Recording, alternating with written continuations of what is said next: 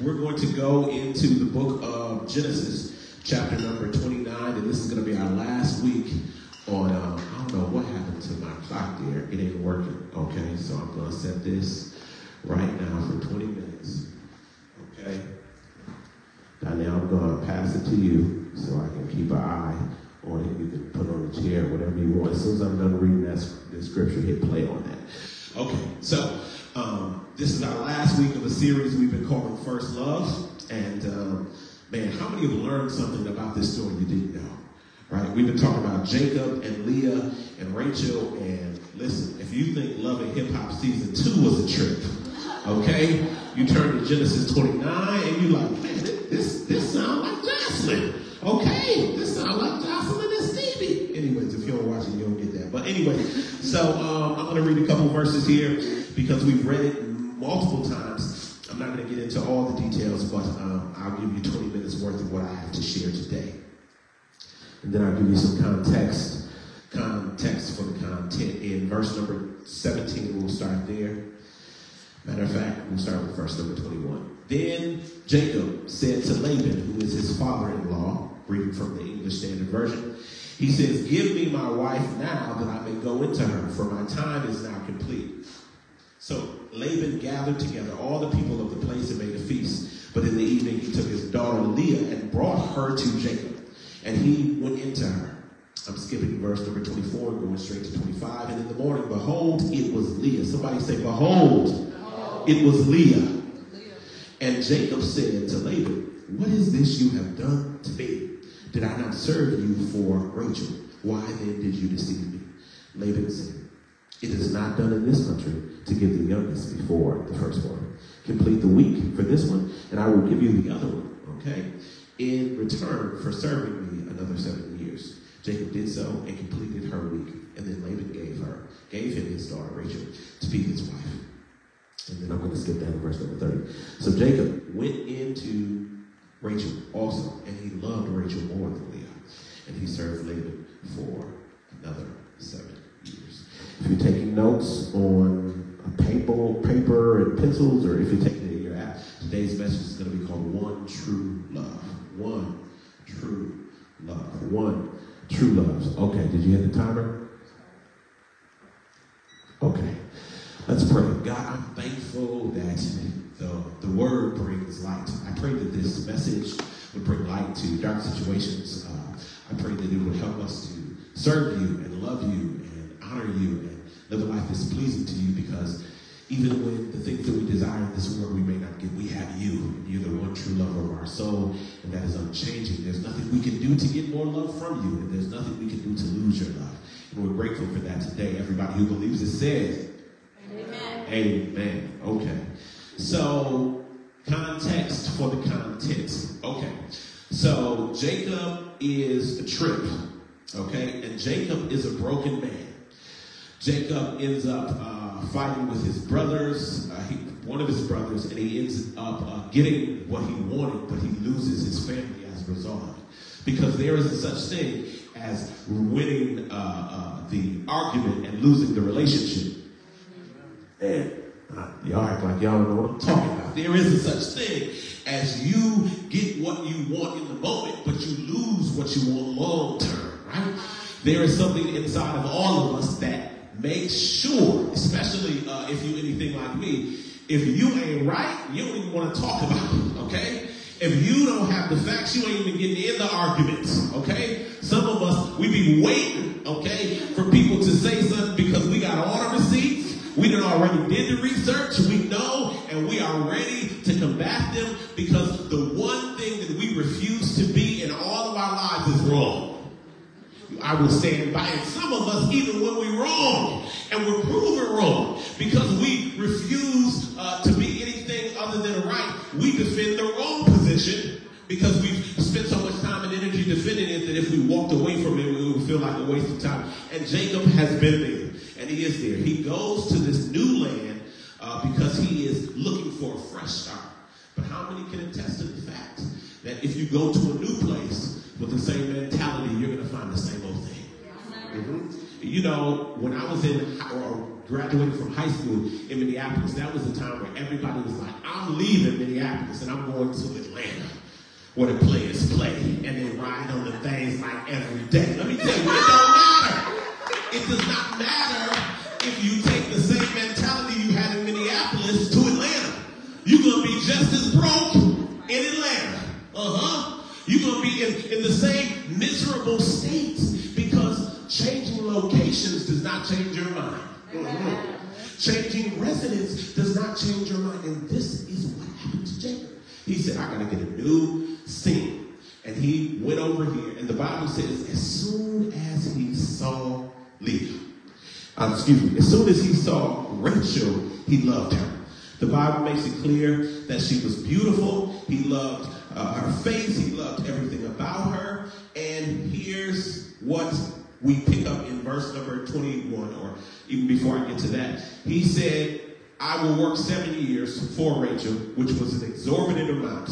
Okay, this was about 5 times the amount that people would work to obtain something, or a daughter at this point. But he was thirsty. Y'all remember that term? Thirsty. I ain't talking about Sprite, okay? I'm talking about desperate, okay? He was desperate at that moment. So the Bible says in verse number 21, he says something to his father-in-law that none of us would dare say to our father. He said, give me my wife now so I can put on the Berry White, okay? Give me my wife now so I can put on the Luther Vandross, okay? Give me my wife now. I already got the Sade playlist ready. Do you hear me? But the truth of the matter is, and I wrote this down because I thought it was important for you to know. I wrote it down and it says it this way. It says, when he sees Rachel and he says, give her to me now, he is emotionally and sexually overwhelmed with longing. Let me say it again. He is emotionally and sexually overwhelmed with longing. How do we know that? Because Jacob is willing to do anything to have her. He is willing to pay a price that is far above the price that he should pay. And he says, I'm willing to do anything to have her. So you might be saying, Alwyn Foster, why is Jacob emotionally overwhelmed? Why is he dealing with this? Because Jacob has been fighting battles. And every battle he loses, he picks up another battle thinking this is going to be the one that satisfies him. So he has been rejected from his brother. He has gotten the birthright, but when he got the birthright, he lost the trust and respect from his brother. Okay, the Bible really says that the only person who really loved him was his mom, and he loses his mom and she dies. Okay, so he's out here and he's doing his thing, and the Bible says he's just out here and he sees Rachel, and he says, I just need one win. And when he sees Rachel, he sees everything that he wants. And he says, if I can only get Rachel, I can get what I'm looking for. He sees Rachel, and Rachel represents success to him. Rachel represents the job, the dream job to him. Rachel represents the house on the hill to him. Rachel represents the credential that he wants that will get him to the next level, right? We all have these markers in our life that we say, if I can just get that, I'll be all right. You single, and you like, if I can just get a honest, hard-working brother, okay, with 2 legs, okay, maybe a beard, okay, I'll take a mustache, right? I'll be satisfied. And you say, Lord, I've been single. I just want a woman, okay, who when I ask for something to cook, she don't pull out ramen noodles, right? You may say, you know what? I've been struggling financially, and I just need to finish up this degree, because when I get this degree, then I will have what I want. Or you may be saying, you know what? I can't wait till my kids get into high school, because then I can have more freedom. Or if you're anything like me, you're saying, I can't wait till y'all get up out the house. Glory to God. Come on, and I'll become an empty nester. Okay, and I can walk around, and I can put something in the refrigerator, and I come back 2 days later. Glory, and it's still in the refrigerator. Hallelujah. I don't gotta step on no Legos. Do you hear what some of y'all don't know what I'm talking about? Right? We ask God, y'all so almost failed me. So if I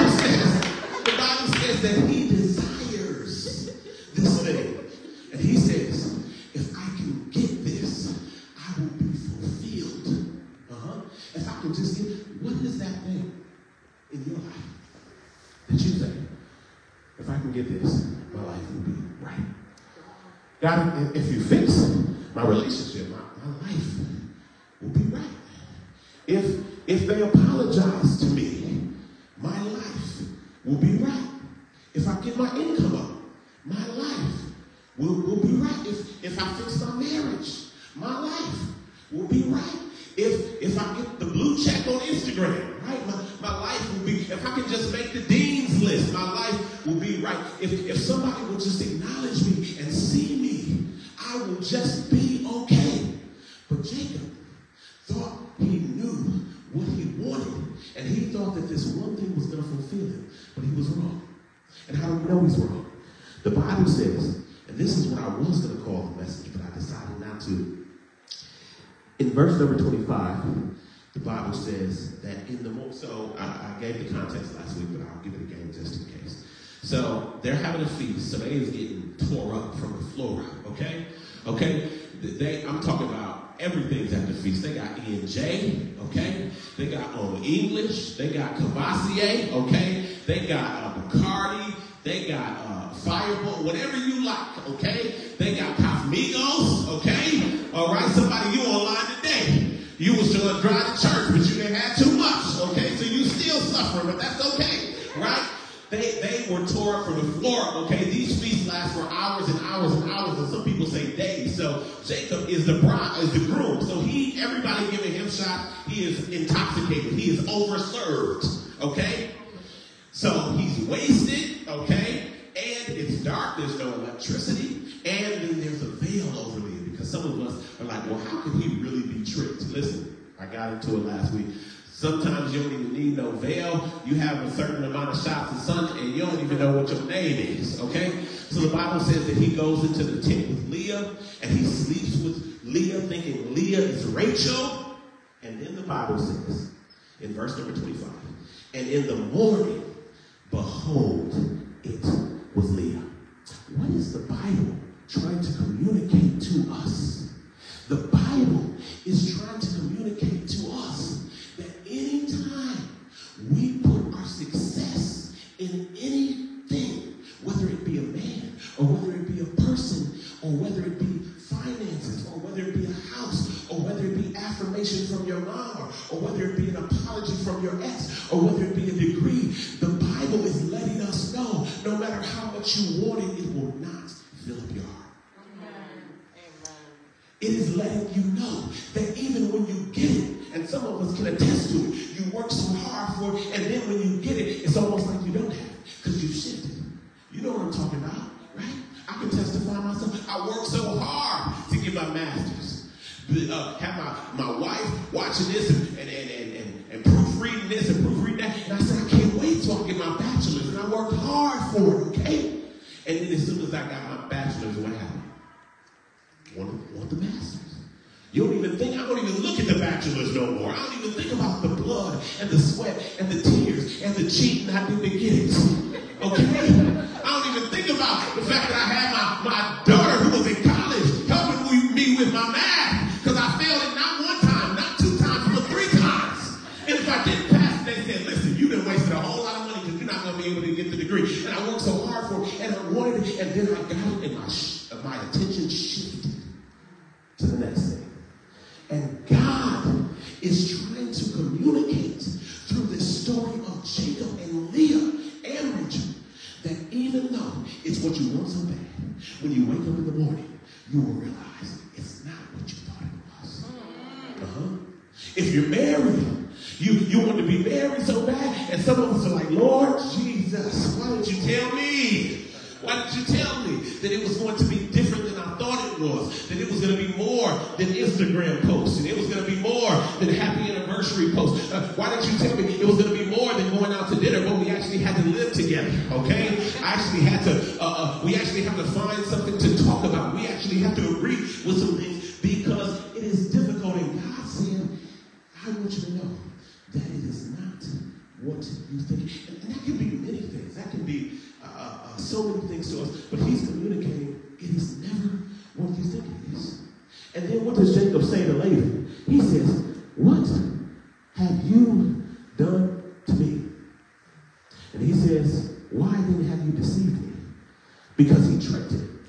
And he gave him what he did not want and held back something that he wanted.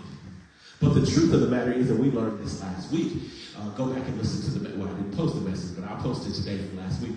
The truth of the matter is that when Jacob matured, when he looked at himself outside of trauma, he saw a new man, and he did not decide to be buried with Rachel, even though she was the beautiful one. He decided that even when I wanted this, God did not give me what I wanted. God gave me what I needed. And I don't know about you, but I am not singing and worshiping. I'm not singing Christ is my firm foundation. I'm not celebrating because God gave me everything I wanted. Sometimes my biggest praise and my biggest shout and my biggest hand wave and my biggest dance is not because God said yes, but every now and then I have to lift up a hallelujah because God said no. He said no to me when I thought he was making the wrong decision. Is there anybody who you ever asked God for something and you were mad because he did not give you what you wanted? But then a little bit later you looked around and you said, Lord, you know what you're doing. You do know what you're doing. You really love me. And that is an amazing love that will look at you when you want something so bad and be bold enough and brave enough to say, I love you too much to allow you to settle. I love you too much to give you something that you feel like is going to bless you, but in the long term, it's not really going to do. So let me go down to the story of Leah here, because Leah is unwanted. Jacob does not love her. But what's interesting to me, and if I had time, which I do not, I would talk about how Jacob doesn't want Leah, but he keeps sleeping with her. How Jacob does not find Leah beautiful, but he keeps on sleeping with her. He keeps on utilizing her for what he feels like she has to offer. But what we notice about Leah is looking to Jacob too, right? So Jacob is looking to Rachel, but he ends up with Leah, but Leah is looking to Jacob to do something. How do we know that, right? Because Jacob marries Leah, okay, and the wedding happens, and he doesn't divorce her, and he still sleeps with her, okay? So if I had time, I don't even want to say that because she might get mad at me. But anyways, the Bible says in verse number 31 that when the Lord saw that Leah was hated, he opened up her womb with her. This is the message that God is always drawn to people who have been overlooked, okay? They call you the ugly duckling, but God says, I have chosen you. Think about this. This is the dad getting rid of his daughter. He thought that the only way to get rid of her was to trick somebody to get her. That's how much he thought of his own daughter. He said, I ain't worried about Rachel going somewhere, but Leah, I have to trick somebody to take her. So she is being overlooked. She is the black sheep of the family. She's been underappreciated. And the Bible says in verse number 32, and Leah conceived a son, and she named him Reuben. What does that mean? Reuben mean? And she named him that because the Lord has looked upon my affliction. Okay, so she's afflicted. She's saying the Lord will look upon my affliction. But she doesn't stop right there. What else does she say? In verse number 32, she says, for now my husband will love me. So she has this man, she has this baby named Reuben, and she has him and calls him Reuben because she was praising God for him, but she really thought that this boy would help her to be seen. She said, if I have Reuben, he will see me now. He will love me now. He will see that even though he didn't want me, that I'm producing what Rachel can't produce. And she names him Reuben because she's like, I want to be seen by him. But does he see her now? No, because it never works that way. And then the Bible says in verse number 33, what happens again? Okay, they didn't have the baby face on another night. And the Bible says she conceived again. And she bore another son. And she said, I'm going to call this son Simeon. And she says, because the Lord has heard that I am hidden. In other words, she's saying, now I'm naming this son Simeon. Because I don't only want to be seen now, I want my husband to hear me. I want him to listen to me. So what is Leah doing? She is looking to her husband. she ended up not being that. And she doesn't stop right there. And then in verse number 34, it says, and again, she conceived another son. And it's significant that she's conceiving sons, because sons at this time meant that the generation would continue on, that there was somebody to carry on the family name. And this was an important thing that she was doing. It says, now she named this, not this last boy, but it says, now she named this son Levi. And why did she say that? Because she said, now this time, my husband will what? Attach to me. Why? So she's looking to be seen. I'm telling you what the Bible says. She's looking to be heard, and she's looking to be attached. She wants what God is doing in her life, but she's also saying, Lord, I want this man to validate me. And God is showing us that, watch me, she is going about it the noble way. She's saying, I don't want to be in these streets. They used to call them fast back in the day. She's saying, I don't want to be fast. She said, I want to do things the right way. She said, I want the husband and then the baby. Okay? She said, I don't want no baby daddy. I want my baby daddy to be my husband. So what is she saying? She's saying, I value family. All I need is my family. All I need is my kids and my husband and my wife, and I am satisfied and I'm good to go. But here's my question. She is a conservative. And she's saying, I'm going to do things the right way. I want the house and the car, and I'm going to be a stay-at-home wife. But guess what? That does not satisfy her either. Because anybody who you and I try to put in the place of God, God says, you cannot worship me and them. You cannot worship your husband and your kids and me. He says, either you put me in my rightful place or I have no place at all. He says, when anybody you and I try to put in the place of God, they always fail. Some of our biggest disappointments in our lives are because we put God responsibilities on a man. Or we put God responsibilities on a woman. Or some of us, I'm coming down your street, we put God responsibilities on our kids. Okay? Give me 2 more minutes. I promise that I'll be done. Okay? We put it on them. And we say, my life will have meaning if my kids do this. My life will have meaning if my kids turn out this way. But what will happen when your kids make a decision that you disagree with? What will happen when your kids marry somebody you sure enough don't like? What will happen when your kids, you pay for the college, you still paying for the debt right now, and they in the basement making beats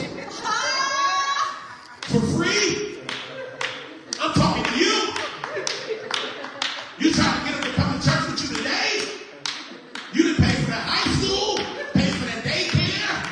They still asking you for money today. And you are disappointed because you put your everything into them.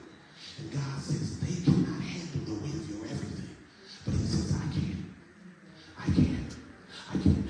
I wanted to share this message with you here today because there has to be a change in our lives to say, Lord, my satisfaction has to be on you. My goals have to be funneled through you. My dreams have to be, I don't want to raise good kids. I want to raise God kids. Kids that love and honor God and understand who God is and lift him up and worship him, because no matter how rich you get, there's no such thing as being so rich that you don't need God. There's no such thing as, I don't care how much you got in your tax refund. I was talking to somebody a couple weeks ago. They got $20,000 in their tax refund. I said, Gina, can I rent as her husband just for the next 30 days?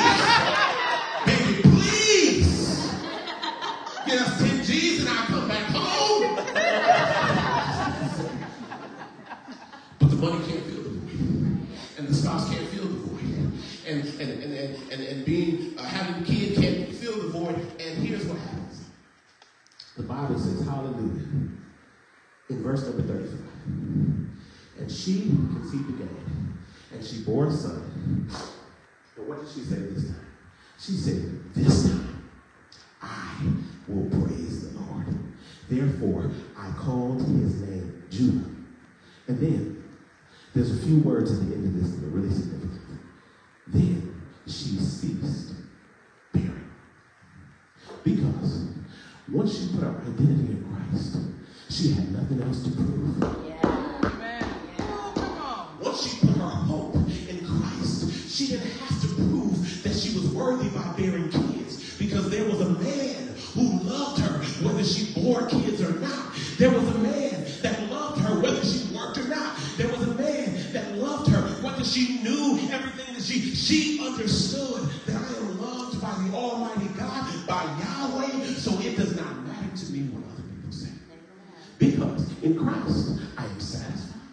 Because in Christ I am whole. Because in Christ I'm the man that I know I need to be. So it doesn't matter what you think of me, because God loved me enough that he died for me. Last thing. So people say, listen, man, where's the moral in the story?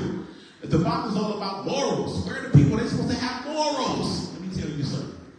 The reason why nobody in this story has morals is because morals don't get you to God. God comes to you and he gives you some morals. Let me say it again. Morals do not get you to God. Okay? God says you come to me and I do for you what you cannot do for yourself. So when we worship, when we praise, when we honor God, when we live right, I'm not doing this to get God's approval. I'm doing it because I have God's approval. Okay? I did not cuss you out because I need God's approval. I did not cuss you out because I have God's approval. And even if I did cuss you out, I still got God's approval. Right? Now, I'm not telling you to cuss nobody out, but I'm telling you that the love that God has for you, nothing can shake it. And until you understand that, you'll always need other people's validation. Okay? Let me tell you something. You need to live the rest of your life and say, you cannot validate me. You can encourage me. You can remind me of things, but you don't have the power to validate me. Stand up all over the building. We were at a place a little while ago, okay, and we went to the ballet, and he said, listen, I'm the only person that can pay for your parking here. He says you can go to the desk and they can't do it. You can go to the bellhop. I'm the only person that the only way that you're going to get out of here scot-free is if I take care of it. That's what Jesus did for you. That's why you and I can put our hope in him, because he has been abandoned. Okay? He's been rejected. Some people are still rejecting him today. And he says, I'm the only one that's strong enough to carry the weight of your expectations. I want you to bow your head. And I want you to think about some things that you've been putting your hope in, some people you've been putting your hope in, some visions you've been desiring, and some things. And you say, if I don't get this, I don't think I'm going to be all right. If I don't make this, I'm not going to be all right. If I don't make this happen, I'm not going to be all right. And God says, it doesn't matter when you have me. I will be more than enough. I will make a way out of no way. I will lift you up and I will remind you who you are. And I just want you to take a moment and think about that. And I want you to say, Lord, help me. Help me to put that weight on you. Help me to put my love for you. Help me to put my devotion in you. Help me to put my time and energy into you. Because you will never let me down. Let me pray and we'll be out of here. God, I'm thankful. I pray that every man, every woman, under the sound of my voice, I pray, God, that they would take the pressure off of their kids and put it on you. I pray that they would take the pressure off themselves. Hallelujah. Somebody's been hard on themselves because they expect that they're going to make it happen and they're going to pull it along and they're going to make it happen by hook or by crook. I pray, God, that they would put faith in you today. I pray that they would look to you and to know that you can do what they cannot do. Take it off their spouse, their mom, their brother, their money, their education, their credentials. It's nothing wrong with having all of those things, but we need to put those things under you and submit those things under you. Help us to live our lives that way. Help us to submit our will to you, our choices to you, our options to you, and to know that you are the one true love that we have found. And after we have you, we have everything. And if everybody in the world is against us and you're for us, we've got more than what we need. Help us to love you and to treat you with the dignity and the respect that you deserve. In Jesus' name, I pray. Amen. If you want prayer, I'll be up here for a few minutes. Otherwise, God bless you so much. Have a wonderful week in Jesus' name.